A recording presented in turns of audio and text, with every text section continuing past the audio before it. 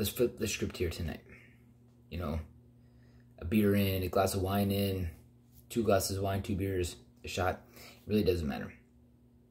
You know, let's be truthful. I got like 1.5 glasses of wine into this here tonight. But it allows me to be able to tap into a perspective that I've been talking about with Veronica, and I just talked about with a really good friend of mine tonight. It's bravery. What does bravery really mean? How do you tap into bravery? When you look into somebody else's eyes, and this is the reason why I decided to put this on video tonight instead of just audio. What does bravery really mean to you? How do you access bravery? Bravery at all costs. Bravery when you really need it. Bravery. Now, bravery is directly connected with your ethics. Bravery directly connected with your morals. Bravery is directly connected with your integrity. Bravery. When you get up out of bed every single morning, when you have the opportunity to be able to stand on your 2 feet, when you have the opportunity to be able to breathe, do you have the integrity and the bravery to be able to understand who you are? And who you are isn't the facade that you want to convince yourself who you are.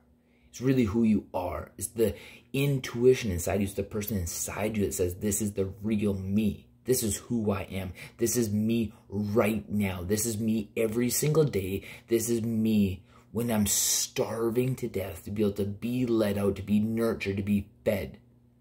Be brave.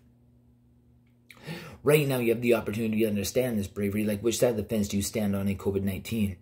Do you stand on the side of the people who want to be able to sit at home every day? Or do you want to stand on the side of the people who say, let me be me. Let me get back out. Now, you can stand on both sides, and both sides are a very valid point. Both sides can be heavily criticized by the other side. But where do you stand and how do you stand? Do you flip-flop?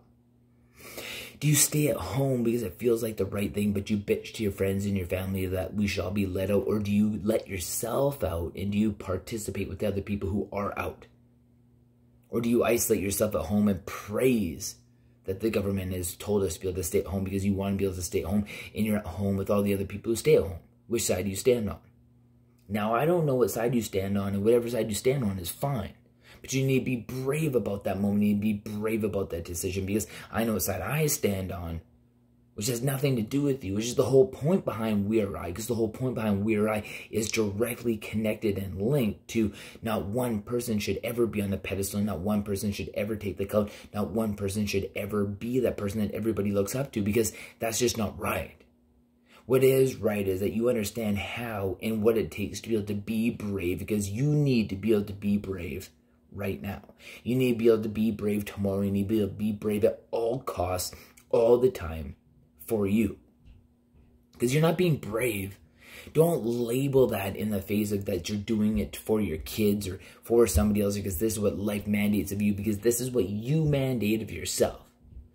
So let me tell you a little story, a little narrative of every time that I go through this with my daughter, my oldest daughter, my 8-year-old. So when we roughhouse, her and I'm like, let's get down. Take me down. Put me down. I'm your dad. I'm a 36-year-old man. You're an 8-year-old girl. Put me down. Be brave. Right now, be brave. This is your chance. Be brave. No matter what happens, no matter what happens between A and B, I will never hold this against you, but be brave. I've pissed you off. I know you have. I'm your dad. You're an 8-year-old girl. I've made you mad. I know I have. I'm okay with that. It's okay. I get that. I understand that. I'm a realist like that. I get it. Put me down. Take me down. You're not going to hurt me. This is your chance. Be brave. Because I understand this bravery right now. If you understand what it takes to be able to be brave right now, it'll manifest that perspective inside your body.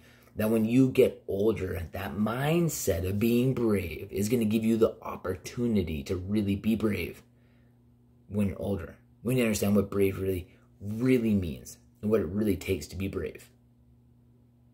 This is it. Because being brave is who you are, is what you are, is every narrative inside of your mind, your body, your cells. It's everything. Being brave is you. Being brave is you, the person that you are. So when I challenge her like that, and we're just playing around, take me down. Like, what do you think? What does your mind say? stack pillows on top of me and jump off the couch, put me down, grab me in the armbar, twist up my leg, grab me by the throat. I don't care. Bring it all. I can take it all. Like, no matter what you do, it's not going to hurt me. But the thing is, you're willing to think outside the box. You're willing to be able to challenge yourself. You're willing to think that this is my dad. Does he really mean this? Yes, yes, I do. Because I know enough. I know enough that this is planting those seeds in your mind of like, how can I figure this out? How can I figure this out? How can I be brave enough in a situation where I kind of feel like I shouldn't be?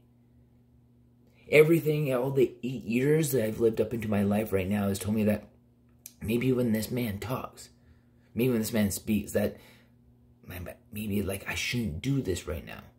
Now, this has nothing to do with disrespect. This has everything to do with I've challenged her. I want her to be brave. I want to be able to pick her up, put her into this world and say, world, watch out. You are not ready for this person. You are not ready for this girl who's about to take on life. You're not. I guarantee you. I guarantee you that you are not ready for what she has to offer. Because she's going to take life. She's going to take every situation that she has and she's going to grab it and she's going to shake it a little bit and see what falls out. She's going to be like, okay, I understand that. She's going to shake it a little bit more. She's going to be like, what else fell out? I understand that. She's going to pull her shoulders back. She's going to take a little bit of a breath and she's like, you know what? I'm brave. I'm brave because I have morals. I have integrity. I know what it takes to be able to be brave. Being brave is knowing exactly where you stand at every single point of every single day. Being brave is knowing that when you are being challenged your most, it means the most to be brave. That no matter at all costs, when anybody, when everybody, when the whole world thinks you are wrong, as small as that world is, you can be brave. Now let me tell you this. When you look at somebody like Nelson Mandela, not that any of us deserve to be able to be put in that same category. In his world at his time when he's locked in this jail cell, how often do you think that his bravery was tested? That he thought that he was wrong? Did it let him falter? Did he decide not to be brave? No, not a chance. So why should you?